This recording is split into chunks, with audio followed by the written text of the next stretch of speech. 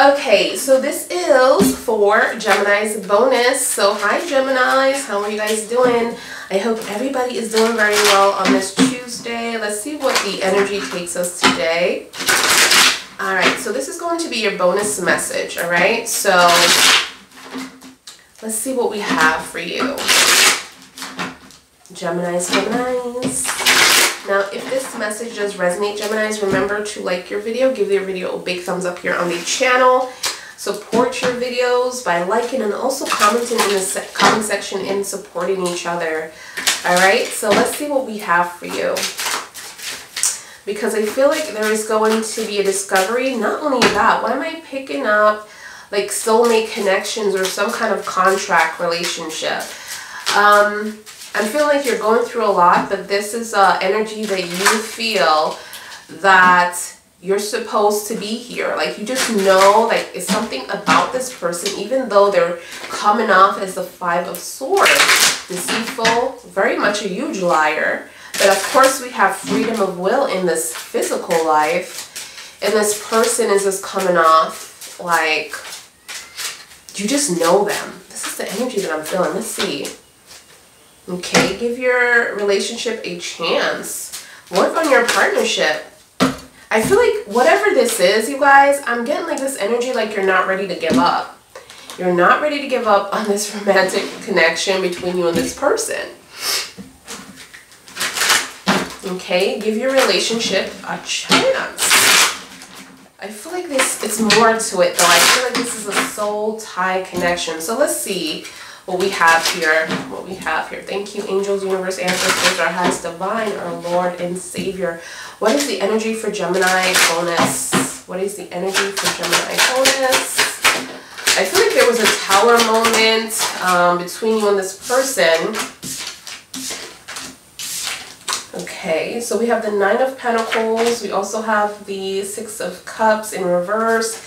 We have the Hierophant. So codependency is also showing up here, but there's going to be a breakthrough or understanding, some form of understanding between you and this person.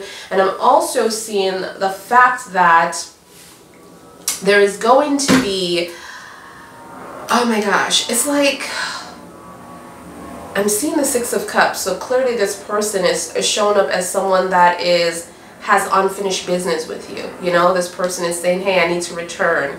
But there is this energy of like, I'm going to succeed. Why am I feeling like someone is expecting too? Like, if you're not careful, I'm hearing someone is going to be expecting, or someone is already pregnant or something. I don't know. Let's see.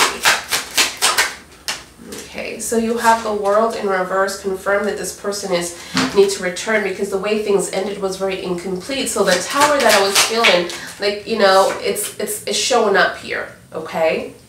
Then we have the High Priestess. We have the Hermit energy. You know what? I'm going to put the Hermit energy right over here.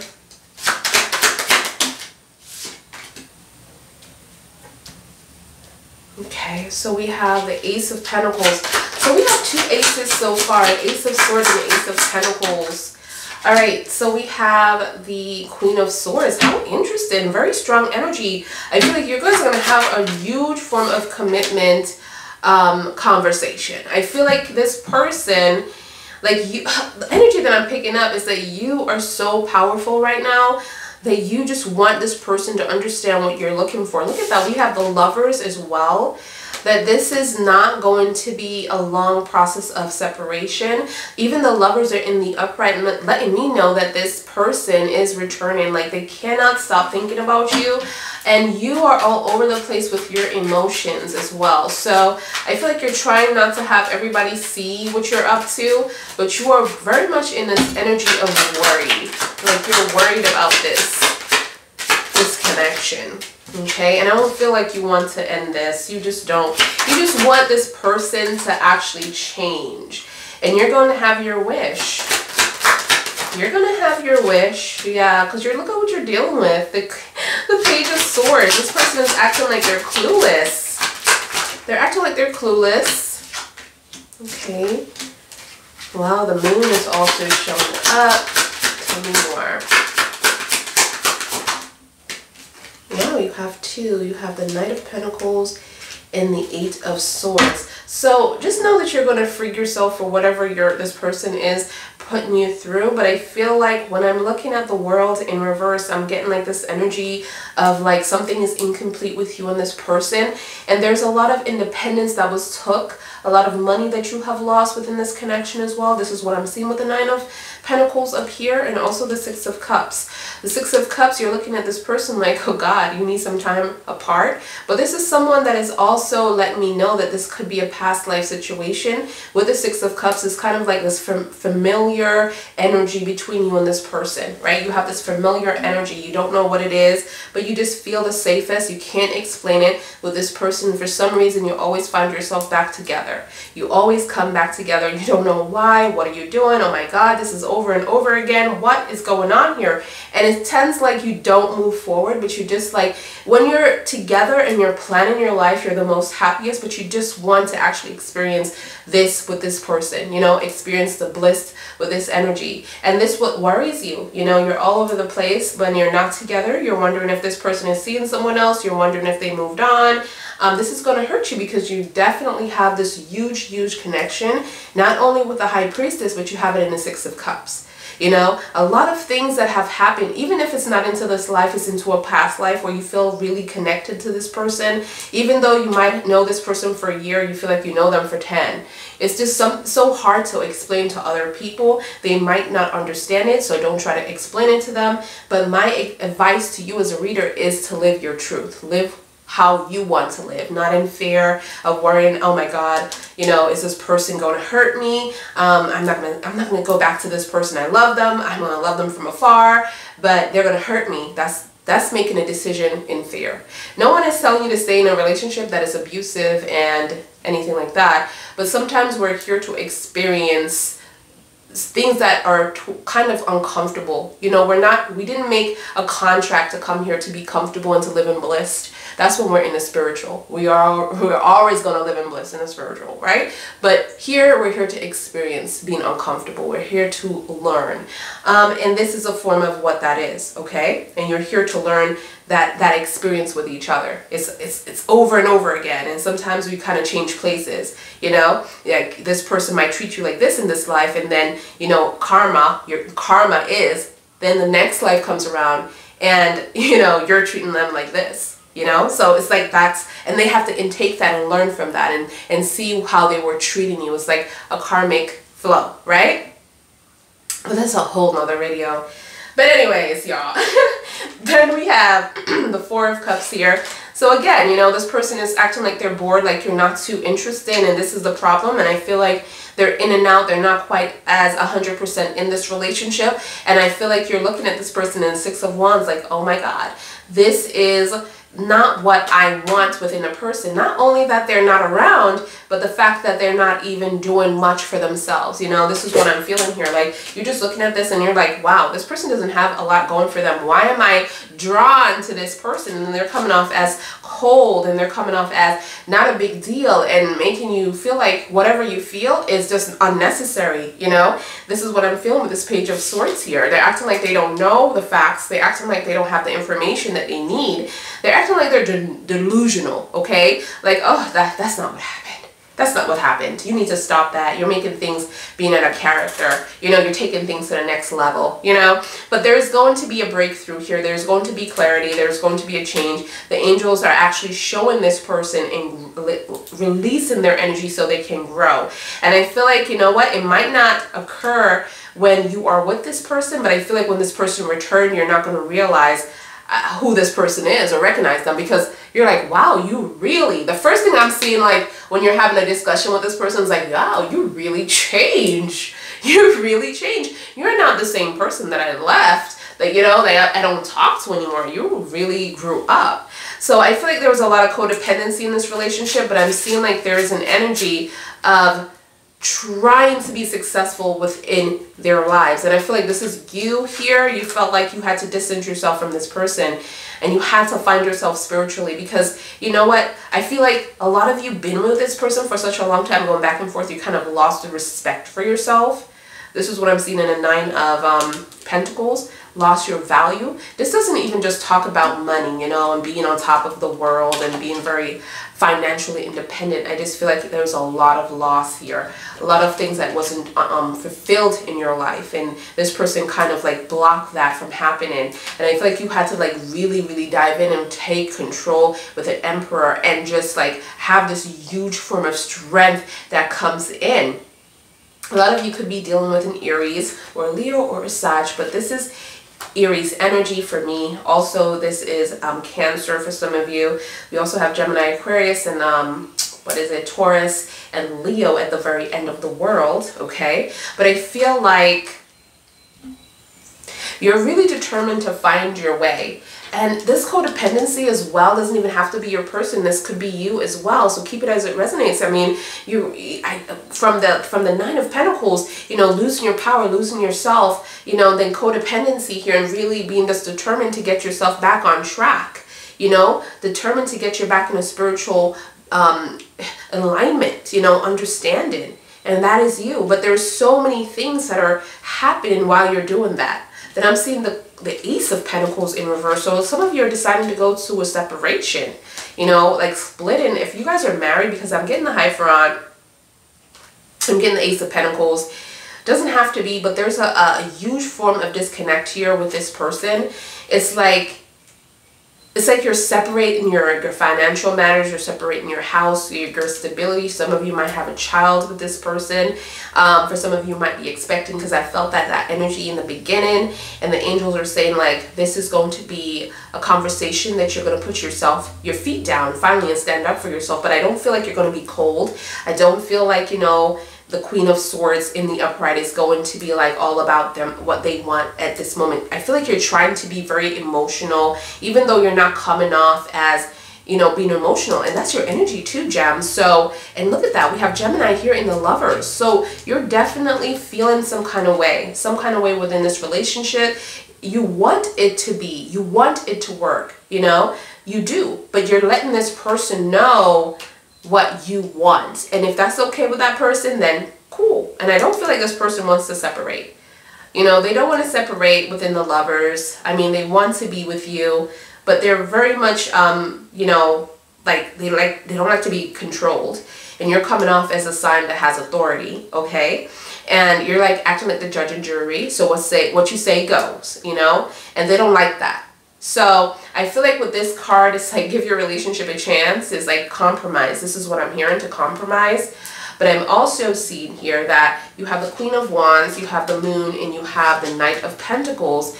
And I feel like this person is making preparation to make you feel safe and secure in this relationship, but it's going to take some hard work. It's going to take some time to get this balance back on track. I'm feeling like if you don't feel safe to trust your intuition, because your intuition is your alignment with the universe. So they're talking to you through dreams. They're trying to lead you in a really positive, good place. This is what I'm seeing here. I need to trust in that energy within the Moon. So a lot of Pisces energies around you, and you're really open. Look at you. You're looking like a beautiful goddess, female or male, doesn't even matter, masculine, feminine energy.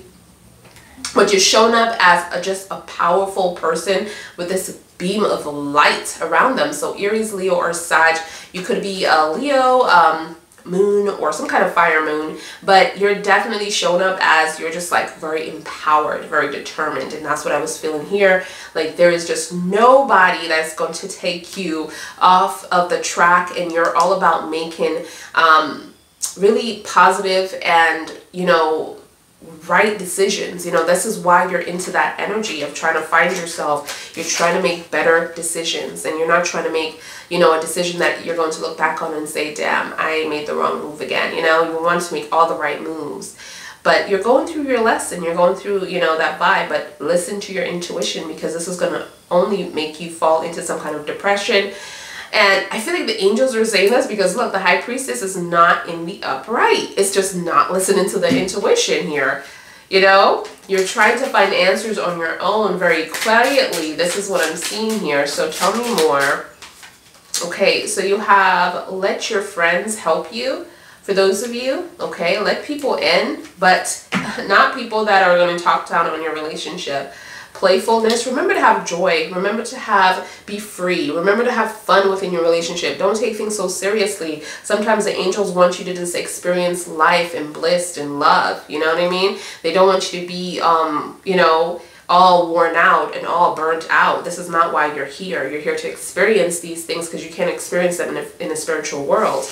But you should have fun while you're experiencing things, right? So we have the 8 of Swords. I feel like all of this drama, you're going to let that go. You're not going to be in this energy that you're going to be like, I don't feel like you're going to be stuck. Like, this is not what that is all about. I feel like with this 8 of Swords, you're going to release yourself. Why do it seem like there's not going to be like this person is going to tell you everything? I feel like you're just going to come to this conclusion on your own. Ooh, the Hermit. I'm getting like the Hermit is an energy where you're trying to get to a better place. And when you get there, then this High Priestess energy will actually be in the upright. I feel like everything that you're experiencing is not going to be a long-term situation. So tell me about this, angels, please. What's the message here? Yes. So you're going to be happy again. This is what the angels are saying, but you're going to have to make a choice. You're going to have 2 options. This is what I'm seeing here when it comes to love. So just know that you're not going to be in this energy for a long time. Don't stop believing, don't stop loving, don't stop fighting, don't stop going for what you want, okay? The angels want you to move. Keep on moving. Peaceful resolution. I'm also seeing conversation between you and this person. And if you decide to end this connection, I don't feel like it's going to be ended on a path where you're not talking to each other anymore, because I love the fact that I saw a lot of communication, and it's like the Queen of Swords, and that's a huge form of communication. Plus you have the Ace of Swords here. So communication is open. Wow, the situation will improve. Look at that. Look at that. We have a lot of beautiful energy coming towards you. Ooh, big and happy changes are coming your way, and the angels need you to take action. Okay, so stand up for yourself. Don't let anyone put you in a box. This is what I'm seeing here. Let's do one more card for the Romance card, because I feel like even though you're going through something that is horrible, obviously, but it's also about experiencing this life with this person and this journey with this person. All right, so tell me about this for Gemini. Wow, deception. Someone is wearing a false self-mask in this relationship. Wow. So we have the 5 of Swords. Okay, so I feel like this person has a lot of deceit that they're hiding from you, a lot of things, a lot of jealousy that they're experiencing within this energy, and they're not sharing it. And this is what's making this very difficult, because I'm seeing deceit, I'm seeing lies, I'm seeing betrayal. And this is something that this person often do. This is what I'm seeing, until the point of no return. So they don't know when to stop. And this is why they're coming off as a past energy, and this is why they had to go. Okay, and again, when you talk about it, I don't know what you're talking about. I didn't do that. I didn't say that. Wow. All right. So one more to close this. Wow. Okay. So the angels are letting you know it is safe for you to love. Okay. So don't close your heart. This is what they're saying. Don't close your heart. This is an experience for you. All right. But it's safe for you to love. But if you're going to even embrace this person, which I feel like there's so much like finished business here in this reading, you guys, that it's safe for you to love. Don't make decisions by fear, because fear is, you're going to have unfinished business. You know, you don't want to have unfinished business, and then something happens, God forbid, and you can't proceed and you can't experience, you know, with this person, right? So you need to make sure that you're making decisions based on love and not fear, not because you're running away and, oh my God, this person can hurt you and can destroy you. No one can destroy you except for yourself. That's why it's so important to build self-love for yourself, because you're going to have to go through this. You're going to have to go through this. But if you're not have self-love for yourself, it's going to make it difficult for you to be able to let go and to let God and to surrender, right? So this is what I have for you, Geminis, when it comes to your bonus. I hope that it resonates, and I will see you guys in your next read. Bye, guys.